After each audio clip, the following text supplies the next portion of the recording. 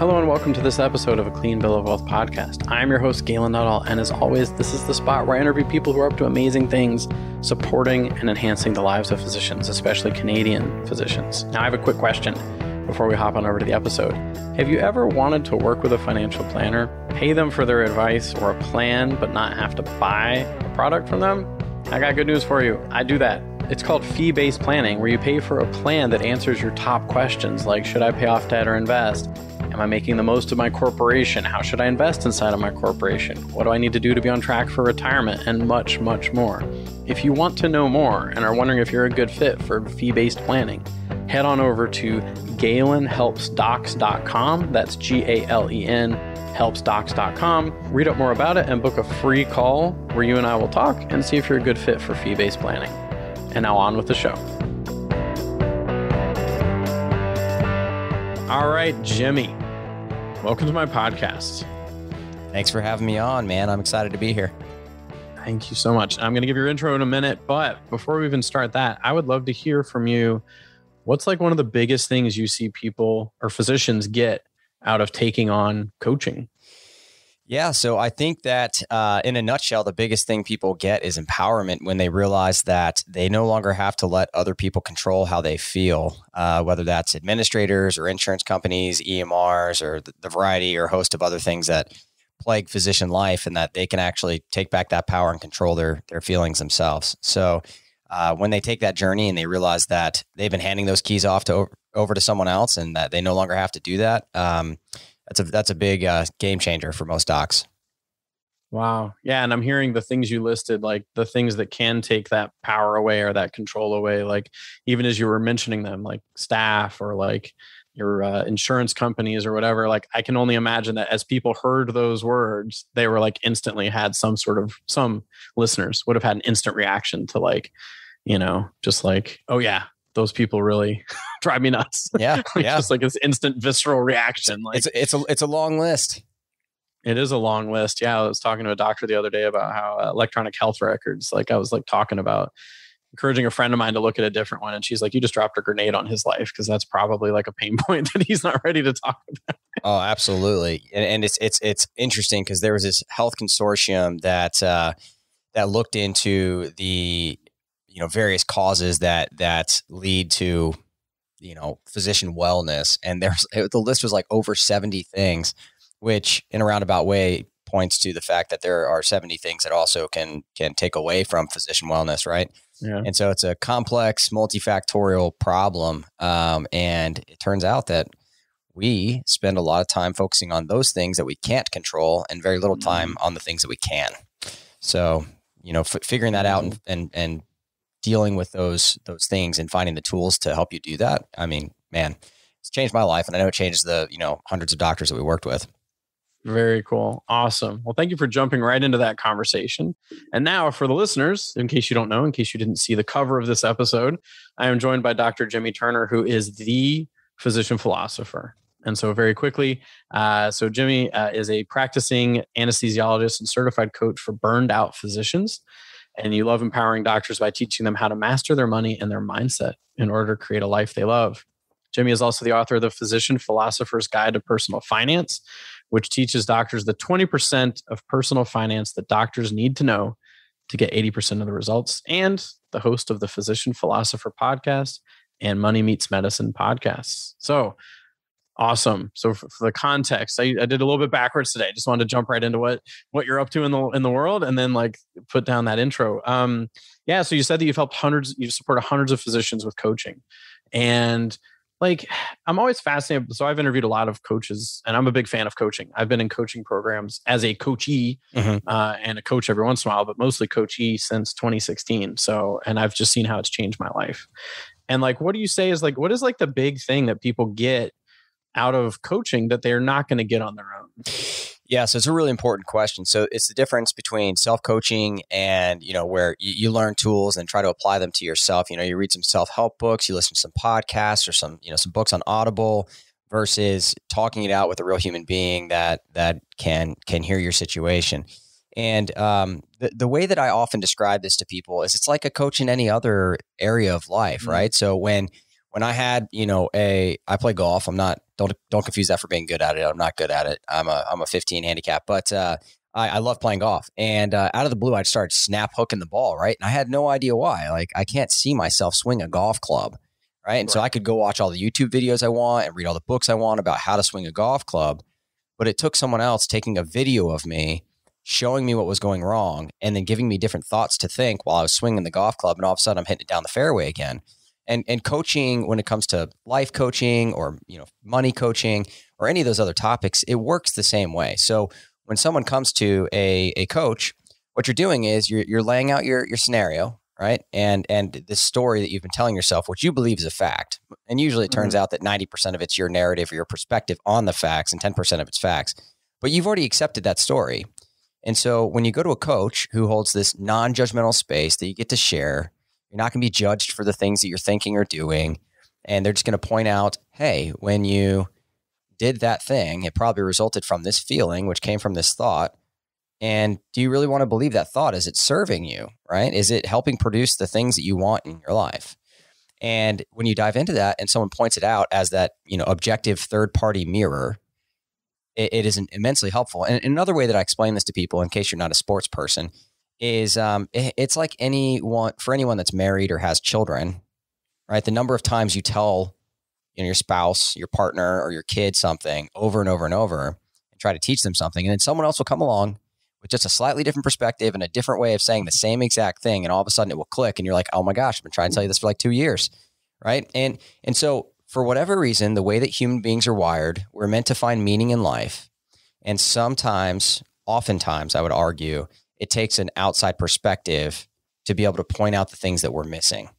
And so coaching in a nutshell is what allows you to go through that process in a compassionate, way that doesn't have judgment or the shame that has to be associated with often our own self-critical, inner critic. Amazing. Yeah. So I'm hearing I love that analogy of holding a video up to the golf swing because you can't see your own golf swing. But then in life, like you said, those thoughts and beliefs that are running the show are very hard to identify alone. And like you're saying, self-judgment pops up immediately. I shouldn't be thinking those things, or I shouldn't be believing those things. But then a lot of people just get stuck in that spot of self-judgment, but not knowing what to do next. Yep. And I'd love to hear as specific as you can get around someone who's really made a shift through your coaching program. And quickly, I'll say my own coaching experience was back in 2016. It was personal development, basically, where a friend of my wife's invited us over to learn more about a personal development program she'd done. And I was so against this. It was a Sunday afternoon. And I'm like, I don't have time for this. Where are we going? What is this? I don't want to hear about this.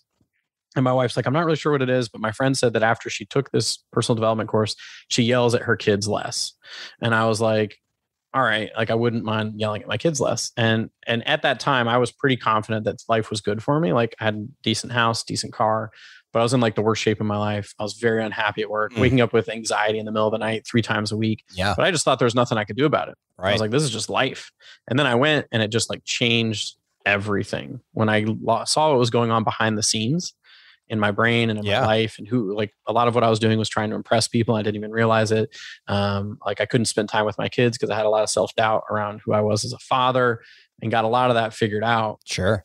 So what kinds of things? Yeah. What can you give an example of someone came to you and they said, what was it that they were dealing with and that they could unpack and go through? Yeah. So, the topics that come up really completely vary, right? So, sometimes it's about home life stuff. Sometimes it's about work stuff. Sometimes it's about, really it touches on anything. And so, one example that comes to mind, that I often share is, I had a client one time who was a busy working mother who was a physician. And so she had shifts that required her to come into the hospital. And her kids would often, be pulling at her and saying, hey, I don't want you to go to work. Why do you have to leave? And so because of that situation, she had this inner dialogue that she wasn't a good mom because she was having to leave her kids and go to work. And, where, by the way, she was helping other people in their lives, saving lives and stuff. So it's not like the work wasn't meaningful, but this inner dialogue about who she was as a mom, because her kids were always saying, "Hey, why are you leaving?" Started to make her think like, "Hey, I'm a bad mom," right? And so that's the narrative that she had. And my job as a coach, and any good coach, in my opinion, is going to be what I call a curious skeptic. So my job is to, basically be skeptical about anything that comes out of your mouth because you believe your story, right? And it's my job to point out that, the parts of it that are fact, the parts that are story. And if you want to keep choosing to have that same narrative, that same perspective, that same story, that inner dialogue, and to be curious about it, to ask questions about it, and to kind of poke holes in your thinking, just to point out like, hey, you could be thinking something different. So, I started kind of digging around and asked, eventually like, hey, have you ever had the experience that a lot of us have as parents where you're on vacation or you're off for the week or you're post call or whatever, and you have to run to the store to grab that one thing, and your kid's tugging at you saying like, hey, I don't want you to leave. And you're like, I've literally been around all week. Right. And so I pointed out to her, I said, hey, has it crossed your mind that maybe the reason that your kid is pulling at you isn't because you're a bad mom, it's because you're a great mom and they want you around. Right. And are you being fair to yourself thinking the opposite story? Is that story serving you? Like, is there really a point at which your child is not going to want you to be around? Right? Like, could they ever have enough of you at the age that they're at right now? And she realized, oh yeah, I guess when you say that, it's not. So it's like, well, are you just never going to work? Like what's the arbitrary amount of work that is going to be, that you get to decide, by the way, that is too much or not enough to be around your kids? And she started realizing like, oh yeah, maybe I am a good mom. My kids want to hang out with me. That means that they love me and they want to hang out with me. Right. And so just kind of, taking away at that story, at that, that perspective that she had. The conversations vary from that to, journeys through imposter syndrome and talking to surgeons about their work and a bad outcome that a patient has, and looking back with their, 2020 retrospectoscope and, judging their actions based on, what has happened. And when you go through that story and you point out the things that are challenging or are hard about it, you start to realize that, oh, I'm not being very self-compassionate about what happened. Like, I had a diabetic patient, they were old, they're a smoker, the wound didn't heal, I had this bad outcome. And like, that doesn't mean you're a bad surgeon. And when you hear that back from someone else, like, this is what, like, hey, can I just stop you for a second and say, hey, here's a case presentation. There's a surgeon that had exactly the same situation, and just bring out the facts and take away all the story about it. Like, what would you say about that surgeon? And they'd be like, that they were doing a really good job, that they did a good job taking care of them. I said, well, why can't you offer yourself that same story? Right. And so when you break things down and bring it from an objective third-party perspective and point out the thought errors that exist, that we all have, right? Just because I'm a coach doesn't mean I don't struggle from these same things, because I struggle with all of them. Right. But yeah, that's a couple of the examples that I can think of off the top of my head. Yeah, no, that's amazing. And really like looking at that, the story that they're telling versus like what's actually happening. And then what are they making it mean? Right. Like when the kids say like, I've definitely experienced that myself with my kids, like where it's like, yeah, they go through a stage of life where they can't get enough of you, no matter what you do. Like, right. Or like when I go for a run in the morning, this happened. I used to be trained for long distance running. They'd see me leave and they'd be like, oh no. But then I'd come home and they wouldn't even like be like, oh, you're home. Okay, cool. Like, hey. Like you weren't suffering this whole 2 hours that I was running. Like you were actually okay with it. Right. Exactly. Yeah, absolutely. And like, I feel like, so when you mentioned like imposter syndrome and, am I a bad parent? Like, I feel like a lot of these things it's the human condition, I feel, in that people are wondering, like these things just go on in our heads. We have these thoughts, they come to us. But there's coaching. I feel like every world could benefit from coaching. Now, when it comes to physicians, like, are they going through like what you would consider to be a specific experience? Because I definitely get a sense, like my dad's a physician. I grew up watching him. Yeah. And when he's a nephrologist, had a dialysis practice in Georgia for a long time. Mm-hmm. And he goes back, he looks back at things and he's like, yeah, I made mistakes. Like I didn't know enough information. People died, and it's like, and he's like, I try not to dwell on it too much, but I do think about it and I'm like, wow, like those are some heavy things to carry, of like this patient that didn't make it because of this mistake or something. And it's like, so do you feel like there's, there's the human condition, but is there like the physician condition that kind of comes a little with the territory a little bit? So I think in the example that you just gave, that's kind of a human phenomenon that happens in everybody. And I'm actually working on my new book right now, and the chapter that I've been working on for the last few days is about this phenomenon, right? So something that we teach our clients is about choosing curiosity over shame. And so the phenomenon that you're tapping into there is one of shame, which in coaching is what we call an indulgent emotion. And that can be defined as something that basically leads to nothing productive in your life. Things like worry and overwhelm and shame, where they're just this cyclical, vicious process where you think, man, I can't believe that patient died because I didn't do X, Y, or Z. You feel shame, you're embarrassed about it, which shame thrives in the quiet, dark places where no light is shined on it because we feel so ashamed about it that we're unwilling to talk to somebody, which is ironically what helps fix that problem is shining light on it and realizing that everybody has shame and everyone struggles and everyone makes mistakes. And so, as you have that shame, nothing productive comes out of it because you just come up with other, examples, the more you ruminate on it, of why you should be ashamed of that thing. And it just goes through this cycle the entire time, right? And so, that compared to a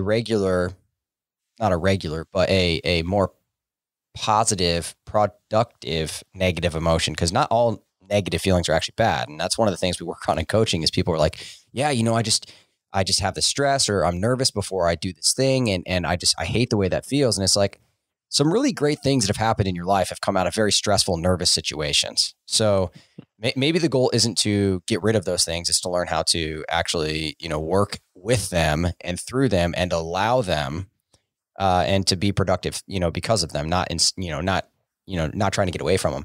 And so when you talk about the story that you're mentioning with your dad, that is shame, and humans universally all experience it. And one way to battle that is instead of, taking that shame and overgeneralizing it, which is a type of thought error, to say like, I'm a bad doctor because I had this one thing happen, when you forget the other 99% of great things that you've done that make you a great doctor. Is to choose curiosity and say, hey, what can I learn from this? What could have been done better? What were the situations that I was in that helped produce this perfect environment for that terrible thing to happen? And how can I learn from this so that I can help other patients in the future? And when you do that, you're not judging yourself anymore. It's a process improvement project, right? And so that's called self-compassion. When you provide the same compassion to yourself that you provide to someone else who is going through the same experience and it wasn't you, right? So self-compassion, talking about it, that sort of thing, choosing curiosity instead of shame, like that sort of process is, I think, a human experience. One experience I do think that is specifically physician oriented is something called an arrival fallacy. And so, right, the idea that, and this is where a lot of my work is done because, doctors get to the end of the road. They're, now a partner in their practice, or they're an associate professor in academics or wherever they are. And they stop and they're like, hey, is this it? Like, I've done all these things and like, I'm not happy. I have a dream job. I'm married. I got kids, or they do or don't, depending on their life. But like they have, from an outside perspective, what would otherwise be looked at as like the dream life, and they're miserable, or at least they're not content. And a big setup for this is, this process where, you go through undergrad, right? And then in the Canadian system, maybe a bit different, but in the American system, you go through undergrad and you go through 4 years of medical school and then 4 years of residency and then, potentially a fellowship. And like every step along the way, you're in like this 4 or 5 year epoch where things end and you're constantly telling yourself, okay, when this current journey ends, I'm going to be happy, but it keeps getting delayed down the road until finally at some point you're just a practicing physician and there's no next goalpost. Yeah. And so you've had this thought the entire way that when you arrive, when you get there, you'll be happy. And you don't realize the entire time that you've been focusing on the wrong thing. It's not about the destination. It's not about the end product. It's about the process and enjoying the journey. And so really helping people make that transition and realize like, oh, like this is a journey of becoming, which is going to be the human experience for the rest of your life. I think physicians are just so set up for that because of the way it's such a tight, very well-defined framework to get to become a physician. And then at the end of it, you're left with this question of like, okay, but now what? Like, what am I supposed to do next? No one's telling me. They don't know what to do with themselves and they don't have contentment. And so that's why a lot of people end up getting coached. Oh man, I love that. Yeah, like seeing that it's kind of like always chasing that carrot. Like, okay, when I'm done with undergrad, when I'm done with med school, when I'm done with residency. Yeah. And it reminds me of a meme I saw a little bit ago where it said something like, I didn't realize that adulthood was saying next week will get better over and over until I die. Yep. Because it's like a similar thing. And yeah, and you're right. Like that system is so set up for like, okay, cool. Like, I mean, obviously, like, I mean, like the financial strain of residency and like taking on all that debt. And it's like, okay, cool. Someday I'll pay off all this debt. And then I'll also buy a house and I'll also have the car. And it's like all those like things. Yeah, that's a really, really good point. And actually, that's what compounds the arrival fallacy, right? So they get to the contentment, and the next stage is they're not content. And so they do what I did. They do what every doctor does. They try to find the contentment by making really bad decisions that at the time don't seem bad, but looking back, it's like, oh, well, I guess buying the $750,000 house when I had $300,000 in student loans may not have been the best decision, or, buying the doctor car that needs to go in the doctor house. And there's actually a name for this. It's called the Diderot effect, right? So, which is based on the famous French philosopher who, there's an empress in Russia, bought her this, bought all of his encyclopedias. He wrote books and things as a philosopher, and she liked his work. And so he went from like a really struggling philosopher and author to being overnight wealthy, like a doctor, and then was given, this robe, this velvet garnet, nice robe. And when he put it on, he's like, oh, well, someone who has this amount of money from this Russian empress wearing this fine robe should have a nicer table and a nicer mantle, and, should have, less humble abode. And like this guy literally had a name, named after him, like the Diderot effect, right? Because, and in the essay that he writes about this robe, which is kind of hilarious to read, he basically warns of the sudden accumulation of wealth. And how the purchases that follow in our attempt to find happiness and contentment and fulfillment actually make your situation worse. And so when doctors get to the end of this arrival fallacy and realize this is all life is going to be, they often will try to make purchases to make their life happier. And they will what that ends up resulting in, which is honestly really sad, is they have all of these things causing burnout and moral injury in their life. And they've tried to escape it through these, life happenings and purchases and the life they've created, and they trap themselves financially in a situation that they cannot leave now because they can't afford their lifestyle if they do. And so it's this perfect storm of terribleness that keeps doctors trapped in this burned out and morally injured kind of situation. Yeah, no, I get, and I mean, I had not heard of that before, so that's the Diderot effect. So that's pretty cool.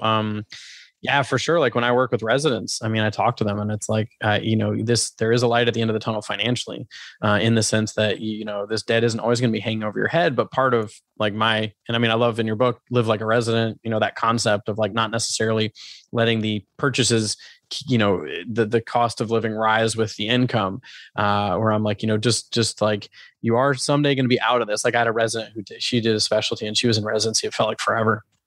And I was like, someday you will be this. And when she flipped from making what she did as a resident to as like a specialist, the word she used was surreal. Yep.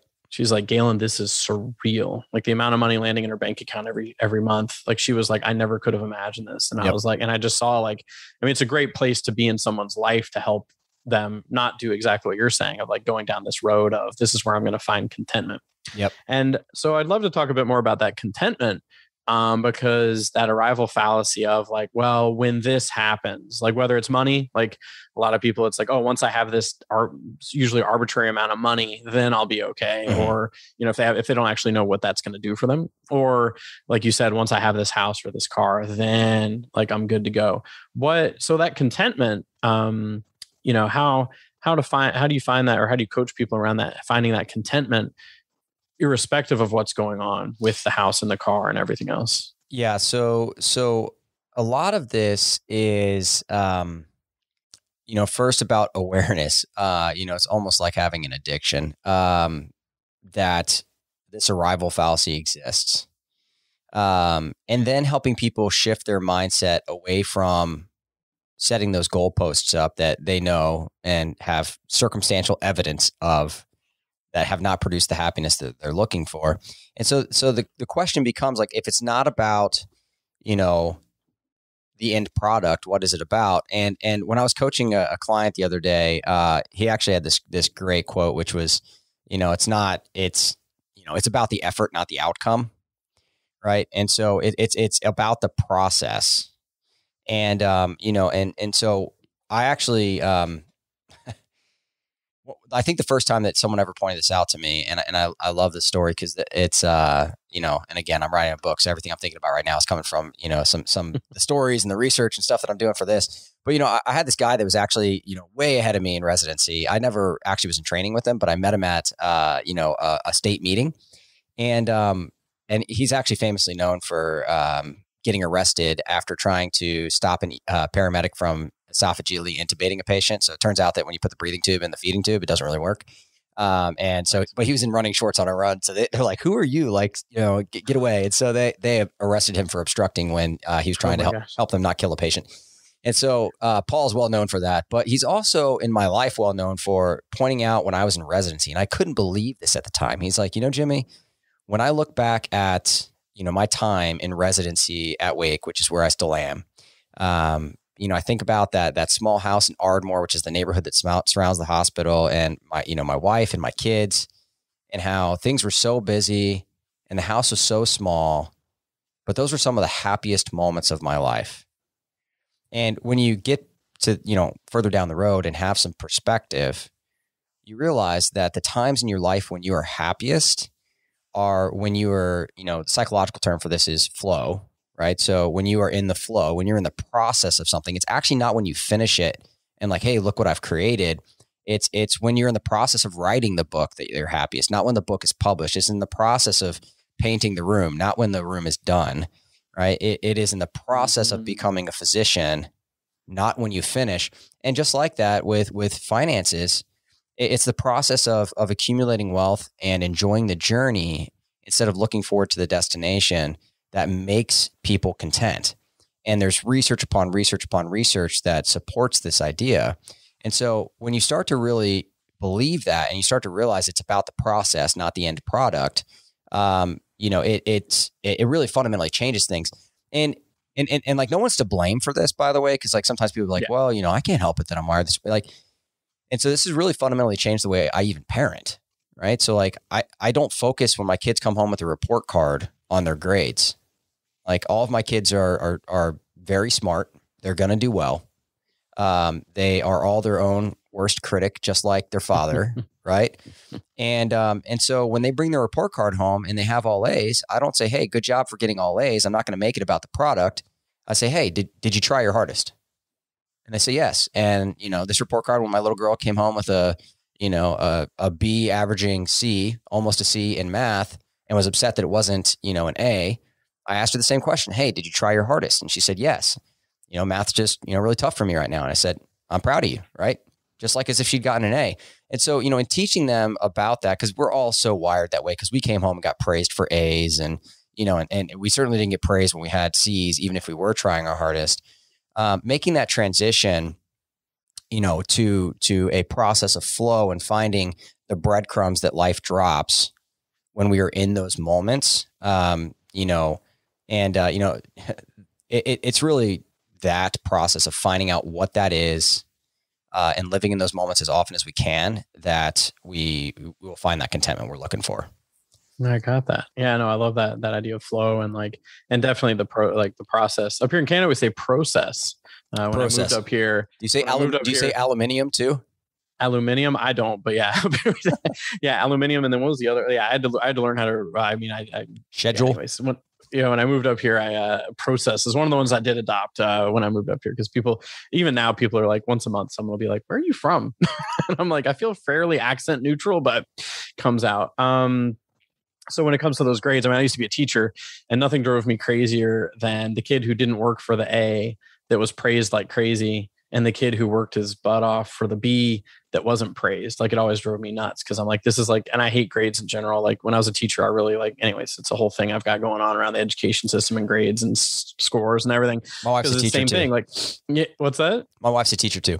Okay, got it. Yeah. So, just the idea of standardized testing and everything. Anyways, I won't go down that road, but definitely seeing the process as the enjoy that. Like, did you work the hardest? Because for me, exactly, that's the lesson is did you work hard? Because if it came easy, and I was always like, these parents kids were getting straight A's and they weren't trying. It's like when they actually do have to try, what's going to happen? Or like when they do have to like go to that next level. Yeah. And that actually was my journey. I didn't really have to study until like my senior year in college. And then when I got to medical school, I almost failed out because I didn't know how to study. No one had actually made sure that I tried, and turned out that, getting away with medical school on just pure intellect isn't a thing. Like it's a fire hydrant amount of information, as everyone always says. Like I all of a sudden was sinking more than I was swimming, and the cream was rising to the top. And because I didn't have that skill, it wasn't me, And so, I learned that the hard way. And I think many, many doctors do at some point in their career, whether it's then or later. It's about the process. Yeah. Process. Yeah. Sorry. No, you can say it the way you say it. I just noticed the difference. I was at Johns Hopkins pre-med for one semester and I ditched it. I was doing like non-organic chemistry. And I was just like, I wanted to help people. I wanted to become a doctor and save lives. And I was like learning about non-organic chemistry. I was like, I can't do this. And then someone told me about residency. I did an internship at a hospital in New York City, Bellevue. And I also saw a lot of miserable doctors. So I also thought maybe this isn't for me. So the EMTs were happy. It felt like to me, like they had this really cool job and it's like a lot of variety. But then I met a lot of doctors that just weren't all that happy. And I was like, I'm not sure if I want to do this. Yeah. But I did want to ask about the process of, let's say you are that career physician, like you've made it, so to speak. You've got the house, you got the car. Like even let's say like, okay, financially you have made good decisions, but you're still not content. Like where do you find that flow in like the everyday? Because one could say that, like, what is that process? Like once you're established, like what's left as far as like what do you look for in that case? Yeah. So this is actually a journey, and I think that. It's an interesting thing because people often view these conversations as like a switch. Like, I'm just going to flip this switch and all of a sudden I'm going to be content. And it's a lot less like a switch and much more like a dial, where, you gradually learn how to turn it up.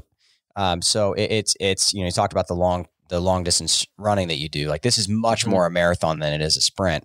And I saw this in my own life when, starting in July, I went part-time. And so I do anesthesia on Thursdays and Fridays and then work on my business Monday through Wednesday. And all of a sudden I had a lot of time that I've never had before. And I experienced a phenomenon at the age of 35 that most people experience when they're 65, which is like, who am I when I'm not working all the time? Like the process that people, there are hundreds, if not hundreds, dozens of books written on how basically not to suck at retirement. Right. and the reason why is because so many of us, don't realize, but we place our identity and community and things that are really important for human meaning and contentment in work. And so who are you apart from what you do as a profession?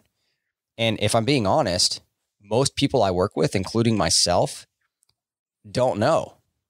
And so, it's a journey to figure out what that contentment means for you.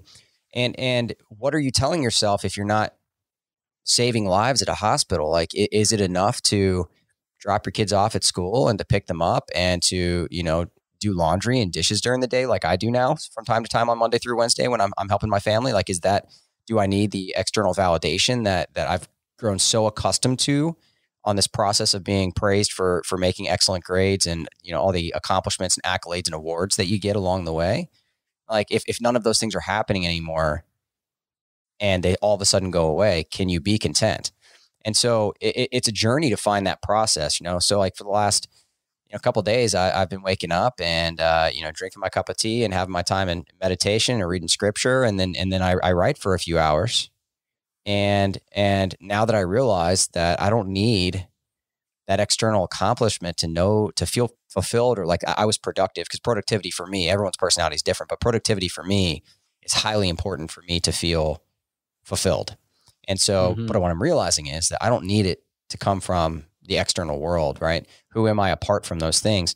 And so I think that journey, to answer your question in a roundabout way, is kind of like there's not a one size fits all kind of answer, because we all have different personalities and different goals. But what I do know is that we all need connection, we all need community, And we all need to know who we are outside of our profession. But with the way that medicine is and how directed that path is, none of us spend our time searching. And even my sister, who, she's a nurse now, but was previously in marketing at AT&T. She pointed out to me, she's like, Jimmy, like, I feel like you're on this journey now because you didn't have the experience that most people have when they're trying to find themselves in their late teens and 20s, right? Because doctors get that moment delayed until their 30s because like the next thing in front of you, it's step 1, then step 2, then applying for, residency and then going through it and then, becoming a physician, starting your practice. And at some point you have to look up and like you realize medicine is who you are. And just have to ask yourself, like, is this healthy? Is this what I want? And for some, it turns out that they've been living someone else's dream. Yeah. Right. And so finding that journey looks different for everybody. But there are some common truths there. Yeah. Yeah. And what I'm hearing is there is that like exploration, that curiosity, that journey, like it's a part of figuring it all out. And definitely like seeing with physicians that it can be that it's been a delayed searching or it's been like down someone else's path that was created for them. Yep. Whether that's cultural or family, sometimes that's the influence that has people kind of go down that route. And actually I was thinking of two things as you were talking. One is the movie About Schmidt. Have you ever seen that movie? No, I haven't. Oh, it's Jack Nicholson. He retires and there's this amazing scene where he like gets the watch and the send off and everything. And he actually comes to work the next day because he's like, oh, I'm here in case you need me for anything, like the transition. And they're just like staring at him and they're like, go home. And the whole movie is about him discovering himself in retirement because that whole identity of like this, who I am is what I do from 9 to 5. And so like that, anyways, it's awesome. I love that movie. It's one of my favorite. I'll have to check that one out. It's all about that. And especially as like maybe I don't know, as a financial planner, maybe it like speaks to me because so many people, it's like, I mean, I've worked with physicians who've said, oh yeah, when I retire, I'm just going to sit around all day. And I'm like, you can't sit still right now. Nope. Like, what do you think is magically going to happen? Right. Like you've got like 20 letters after your name. You work at 10 different hospitals, like I'm like, what's going to happen where you're suddenly going to be content sitting around doing nothing? And it was more of like, oh, I'm living someone else's dream here of like, this is how I'm going to show the world that I'm finally done is I'm going to sit and watch TV all day. And I remember in this specific conversation, the husband said this and I turned to the wife and I was like, do you really think he's going to sit around all day? And she's like, no, like he'd go nuts. Like he has to be moving. Like productive, I think is a big part of it. So yeah, I love that. Everyone's different. There's not one size fit all, but it's like being in that discovery of what is the process we're in and what is that journey and like what does fulfillment look like? Yeah. And there are some helpful exercises, to figure out what your ideal day, your ideal week, your ideal month or year look like. And I think those are helpful exercises with the massive caveat that the point of life isn't to try to find contentment 100% of the time.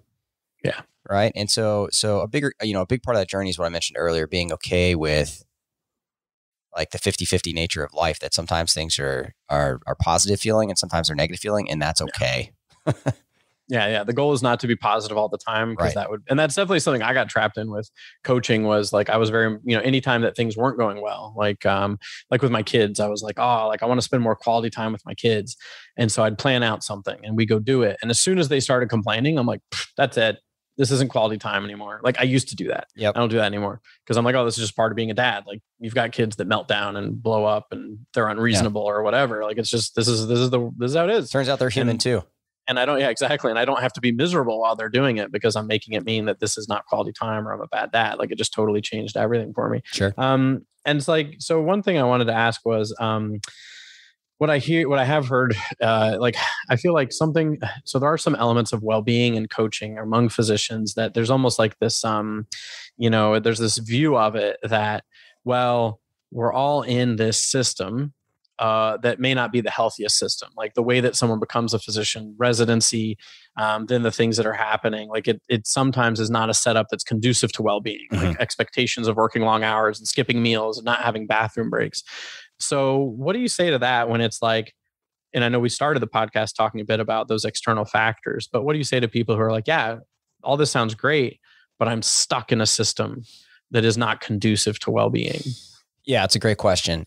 So I guarantee you there are actually probably people that have already stopped listening to this podcast because I haven't spent time talking about all of the external things that are broken in medicine. And the reason why is because, these days, having victim blaming is a big no-no. And so, yeah, I have so many comments about it. This could be an entire podcast, but I will, I will try to shorten them up. So basically the situation is this: the system is broken. It's fundamentally broken, right? We're all taught that the hospital is not going to love us back, right? We pour out our heart, our soul, our sweat, blood, and tears, and the hospital just does what it does. And it burns doctors out. It morally injures them, which some prefer actually moral injury to burnout. And I'll tell you why I don't in a second. But yeah, it is a situation where the system is broken, and that systemic and systematic solutions are necessary and required in order to fix the current trajectory we're on, right? And I'm all about it. I'm all about empowering physicians to stand up, to vote with their feet, to have financial freedom that allows them to live the life that they want, and to really stand up for the change they want to see. So I'm all about that. The distinction is that people are making this an all or nothing phenomenon. And so that's a thought fallacy, right? So it's not that you either fix the system or help the individual doctor. It's both. It's a both and. It's not an either or, right? It's not an either or fallacy. And so what my work does is, and hopefully the bigger picture of it is to empower enough individual doctors that we can collectively come together and band together and to say, we're no longer going to put up with this lack of, basically health and well-being for physicians. Like this isn't something we're going to tolerate. And I don't know what that looks like, in terms of concrete terms in the future. But what I do know is that the individual work that's done through coaching can really change things. And that, through my podcast, I'm now, about to start working with a department and, a big academic hospital where they want to buy coaching for all of their faculty, wow.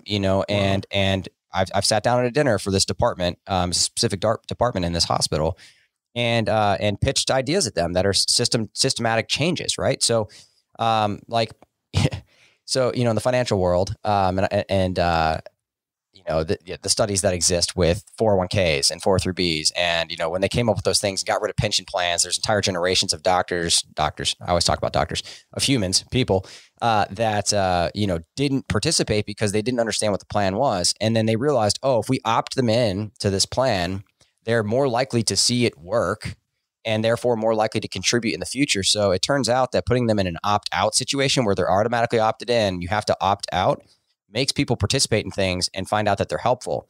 So why don't we have an opt-out scenario with coaching or therapy for physicians, right? Where we say, hey, at noon on Tuesday, we've actually booked your clinic. We've actually, blocked that hour off in your clinic. We've provided lunch, or you can bring lunch for yourself, and we have a 45-minute coaching call set up for you. We're doing this for all of our doctors. And, if you find it helpful, fantastic. We'd encourage you to do it because we know that 6 to 8 calls are enough to decrease burnout and improve emotional exhaustion and quality of life. And so we've arranged for this for you. And if you're not interested, you can absolutely opt out of it. It's not mandatory, but we want you to know that we're taking the extra step to make this as easy and frictionless as possible for you to get the help that you need. Right. And so there are systematic solutions that can be put in place where people would then get coaching and therapy because it's not stigmatized anymore. Like you don't get help because you need it, right? You get help because it's what is expected. And it turns out all humans need that third party objective perspective in their life. And in addition to that, they get help that we know helps. And so, there are solutions, and the system is broken, and the electronic medical record system is terrible. It causes lots of strife and lots of pain. Insurance companies are trying to tell doctors how to do their job. Administrators like to count metrics instead of, counting quality of life in physicians. And so there are things that need to change, but just because we're working on that doesn't mean we shouldn't also individually empower physicians. And so the second and equally important piece is that, the reason people prefer moral injury is because they want to blame those outside things. The problem is that the second that you assume that kind of narrative, it's not that moral injury itself is a bad term because it is systematic, but the second that you assume that narrative, you've placed yourself in the position of being a powerless victim of a situation, which is completely and entirely unhelpful, right? So, can you imagine if Nelson Mandela had just sat in jail and said, oh man, like this is like terrible. This racism and systemic oppression that put me in this situation is terrible. And now I'm not going to do anything because I can't fix the system from where I am right now. Instead of keeping his head and refusing to be a victim, even though he was, and changing things and continuing to work while he refused to be a victim and became the hero of his story. Or Reuben Hurricane Carter, who got thrown in jail for 20 years for a murder he didn't commit, right? And said, you can take my body, but you can't take my mind, right? Or Rosa Parks sitting on a bus. I mean, there's example after example after example when we look at it in other people and say, you know what? Good people in terrible situations can refuse to be a victim and change this world, right? And that is a good thing. But the second that it becomes burnout and moral injury, we assume this victim role, which makes you completely powerless, which none of us want. So stop handing the keys to someone else to control how you feel, right? And start taking back the control while we fix this thing. And if they don't want to fix it, doctors are going to leave, you know, and that may be what's necessary for them to realize how bad it is.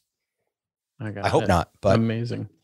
No, definitely. I get that. Like, it's not an either or, and doesn't have to be. And I think we've made perfect full circle back to not handing over the keys. So starting and finishing with the same concept. This has been amazing. What I want to make sure that everyone knows is where to find out more about what you're up to with your coaching and everything. So what's the best place for people to find you online? Yeah. So the easiest place, since this is a podcast, is to go check out the other two that I do, Money Meets Medicine podcast and the Physician Philosopher podcast. And if you're looking to get coaching yourself and you want to try this out, if you haven't before, you can go to thephysicianphilosopher.com/coaching. And yeah, you can actually book a call whenever you want. We just made that available starting today. Ironically, the day that we record this. On your website, I was like, oh, wow. Yep. Very cool. No, I mean, really, I love the insight you're having into the physician experience and the value of coaching. And really, I mean, I love to hear that you're actually, collaborating with an institution that's going to provide it proactively. That's just sounds phenomenal, a phenomenal step in the right direction for sure. Me too. And I hope more departments and organizations come along. Absolutely. All right, man. Thank you so much for joining me. Thanks for having me, Galen. Thanks so much for having joined me on this episode of the Clean Bill of Wealth podcast. I truly appreciate you taking the time to do so. It really warms my heart to see the numbers of people listen to each episode go up. It's just a lot of fun.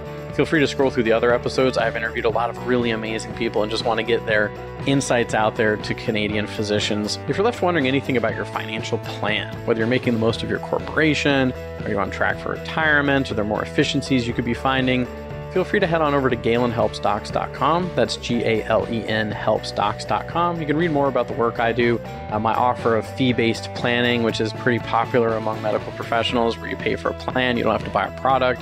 Go over there, click a button, book a free call. We'll have a quick conversation and see if you're a good fit for the fee-based services.